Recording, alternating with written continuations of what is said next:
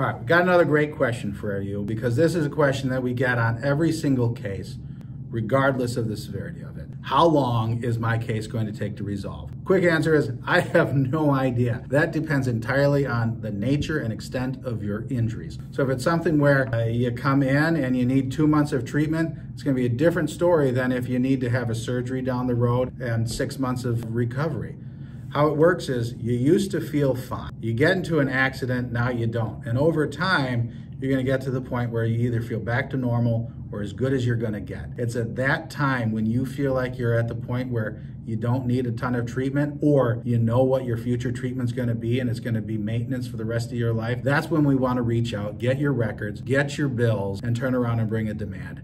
At that point, as long as the other driver said, yeah, we're at fault and we're willing to accept liability, you can turn around, get all of that stuff within 1 to 3 months and have everything ready to go. The better answer is when you feel like you're back to normal or as good as you're gonna get, we send a demand out probably 30 days after getting your records and bills in. That's when it wraps up. If it's more complicated than that or if it needs to go to litigation, it's gonna take longer.